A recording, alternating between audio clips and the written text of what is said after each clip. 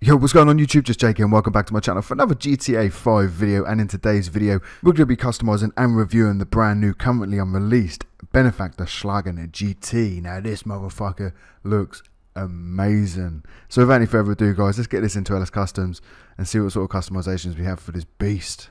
So again my dudes, as you pull into LS Customs, you'll see the Benefactor Schlagen GT is in the sports category.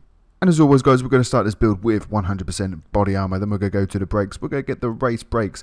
For the bumpers, front bumpers we're going to start, and we have loads of options, which is very, very pleasing to see. So we've got the extended carbon, then the same with the primary, and then the secondary. So you know, the first few are the same, just a different color, which is something that we see on a lot of the vehicles in GTA. This one's a little bit odd. I don't really understand them fins on the side. They look weird as hell, man. The splitter's pretty cool, but the fins ruin it for me, so yeah, we'll be skipping straight past these ones. And then we move on to exactly the same thing, but we get the added tow hook, which is, again, really, really odd. Not really sure. It's a shame we can't get that bottom splitter without, you know, having to have them fins or that tow hook. It is really odd, and it's quite disappointing, to be honest, because I was hoping for a little bit more than that for the front bumper, if I'm honest. Like I said, that tow hook, man, and them fins just ruin it, completely ruin it. But I do want to have something. I think this extended splitter looks a lot better than the, you know, the stock one without it. So we are going to be purchasing one of them. What the hell, man? We can always change it if we want to at a later date, but for now we are just going to go with the primary extender. Then that brings us nicely onto the rear bumper. Again, we've got a few options, and yeah, I was going to say, I think they're all going to be pretty much the same, just different colours.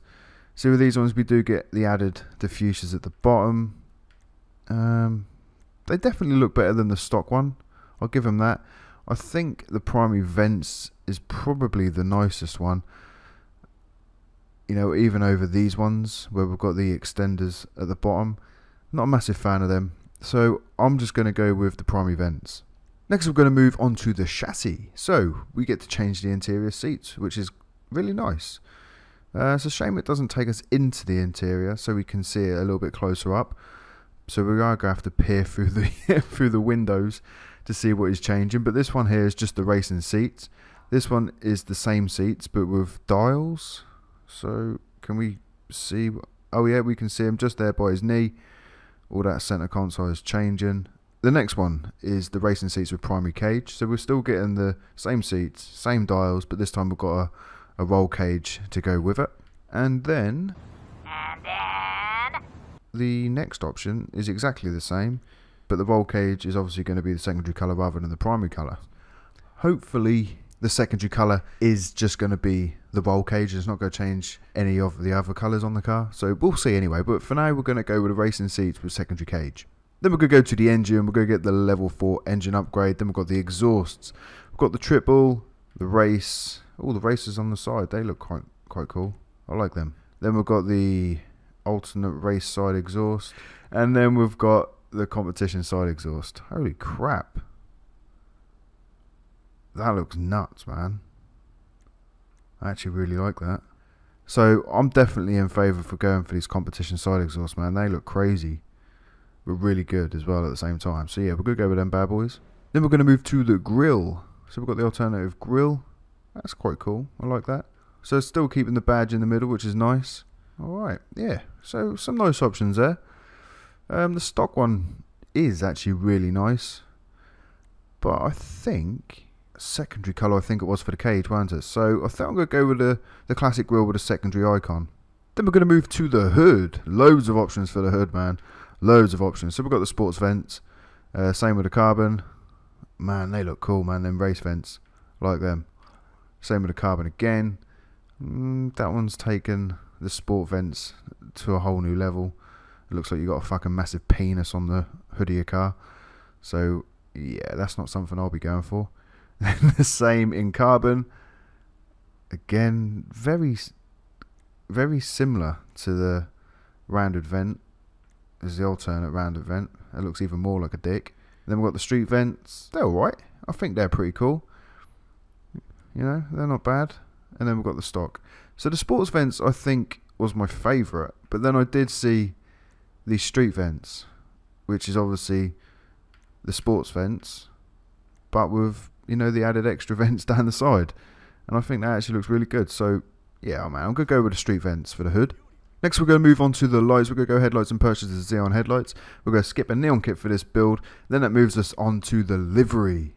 Now, let's see what monstrosities we've got hidden in the livery section. So we've got the red stripes. And as you can see, it just changes the stripe down the bottom. Oh, cool. And we've got one over the top as well. That actually looks quite nice. It's a shame it's in red, but then we do get it in white also. Then we've got, oh my word.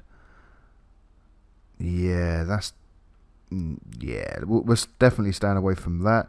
And like I've said in previous videos as well, I'm not a massive fan of these heavily sponsored racing liveries. I think they look kind of weird, especially on, you know, a luxury vehicle like this.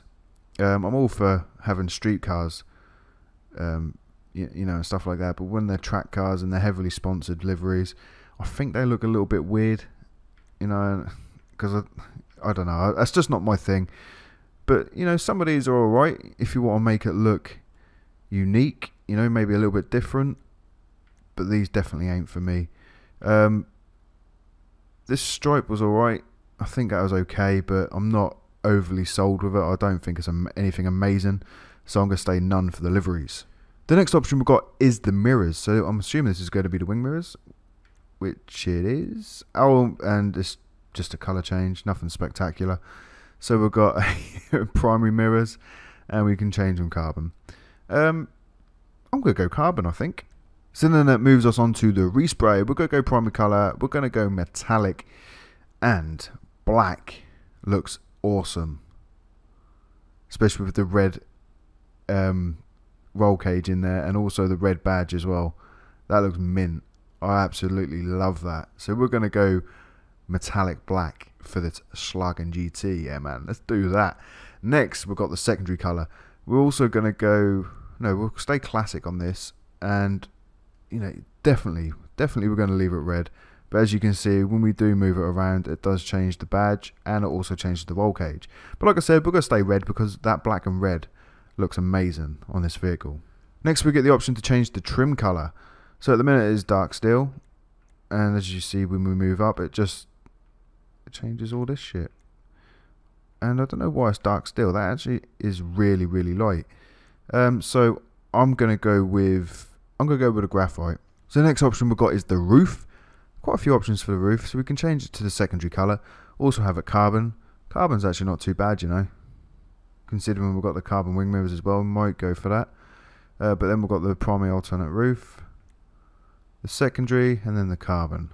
I actually like that. I think the primary alternate roof is pretty smart, so we're going to go with that bad boy.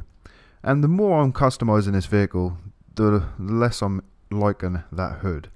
So we're going to quickly go back to the hood, and I am going to change it for something different. It's not going to be one of these dick hoods. I think that one is probably, you know, the best one, personally. So yeah, we're going to go with a race fence now for the hood. Quick change up there. Where were we? Back to the skirts. So for the side skirts, we get a good few amount of options for the side skirts. The tiniest, and I mean the tiniest addition to the side skirt there. There's hardly any point even fucking purchasing one. That one I don't understand because now it's blocking the exhaust. It doesn't make any sense. So it is going to have to be a little one. Oh man, if I do purchase one at all. I think I should though, because then obviously then it'll match the front splitter that I purchased. So I'm going to go with the primary extended skirts. So then we're going to move on to the spoiler. Hopefully we've got some really nice additions for the spoilers, because I think a spoiler could look nice on this vehicle. So then we've got the no spoiler. So we can remove what little is there already. And the traction on this thing is all the way over to the top. So I'm not going to see if this is going to give you any sort of added traction bonus. But if it's all the way to the top, maybe you don't really need a spoiler. So the none option is actually really good. That looks really nice and clean. Then we've got the small spoiler, the street spoiler, the carbon, the race carbon, not primary carbon. How could it be primary carbon, you idiot? It is a primary race, secondary race, carbon big wing, primary big wing, secondary big wing. That is quite difficult to say. And it's not even a big wing, it's a big wang. Yeah, but they look awful. They look absolutely hideous. And all these look shit as well. Definitely I'm in favour for no spoiler. That looks awesome. So we're going to go with that bad boy. Then we've got a sunstrip option.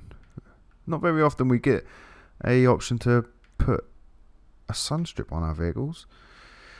And it's a shame that it's such a light, sort of like graphite colour behind it, because it doesn't really flow well with my car, because my car is now quite dark.